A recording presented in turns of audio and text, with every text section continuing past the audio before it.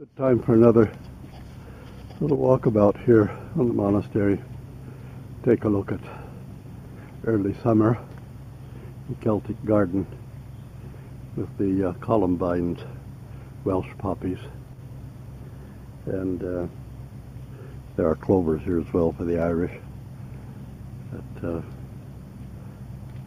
flags or irises growing and becoming beautiful time of the year. The Welsh poppies always make things sparkle and give a lot of life. All over the monastery grounds they spread, and we keep encouraging them to spread. Bring color to shaded or even sometimes dark corners. The Japanese maple always adds a great deal of color.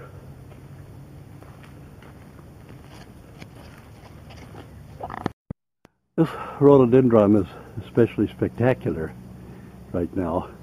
It's actually coming to the end of its bloom period. You see some deadheads already arriving on it, and this one azalea, which was a potted plant in a hospital, we'd taken it to somebody in the hospital, and when they came out, they planted here. We thought, well, those type aren't supposed to grow outdoors. But this one is now in its 6th year, and it seems to be still doing very well. Beautiful color and multicolored double flowers and multi-shades. It has elements that are nicer than other azaleas. This particular azalea, which is typical outdoor azalea, and not hybrid or anything. You see, it's nice, but somehow doesn't have all the character and depth of this other one. In this little thicket, little clump of trees we call the Sorov cluster, after St. Seraphim of Sarov. There's also another rhododendron. It tends to have a fairly rich color because it's in the woods and reaching for the sun, getting higher and higher. We put a little bench out here summertime to sit in this little thicket, and sometimes difficult to decide exactly where to make an outdoor video here because of the beauty. This clematis is doing quite well this morning. I think this is Jack Manai, if I'm not mistaken, and this azalea, a bit leggy, but nice color here in this dark part. This rhodo is actually my favorite, called Sappho. I hope we can get nice color by going up close.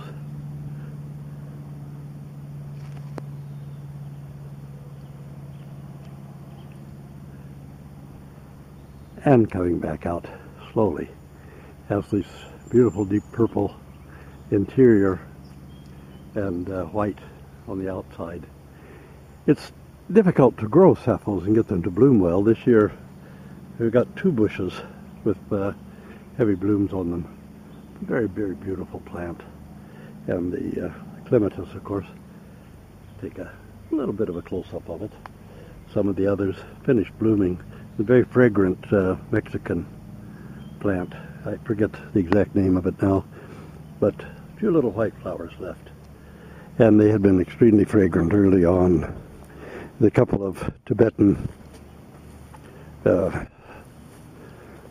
sarco something or the other that we have, they bloom very early, but they're extremely fragrant as well. That long gone blooms on them now. One to remember the difference between a bloom and a blossom. Not to be too pedantic, but flowers have blooms unless they're going to produce fruit. They have blossoms if they're going to produce fruit.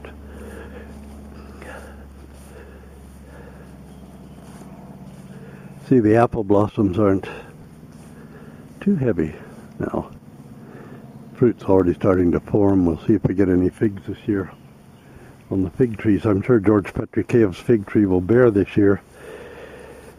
It's a little sad that George is gone now.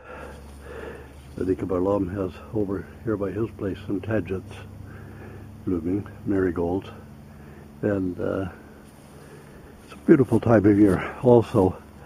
And I think so thankful that I'm still alive. I hadn't expected to be, particularly earlier this year, but still here for the time being. I suppose that irritates some people, but I am still here. But anyway, this is a gorgeous time of year. And I'll try to make up for broadcasts that I wasn't physically able to do last week. I think I stretched out one on Panov and Itzkov, and Kurzweil sort of dragged it out. We went to a cemetery down by John Oliver High School, where I actually did my grade 12 in Vancouver, and a couple of the little parks that I used to hang out in there made a little bit of a broadcast. So we're going to use this road, I think, as a backdrop, if I can keep away from the bees.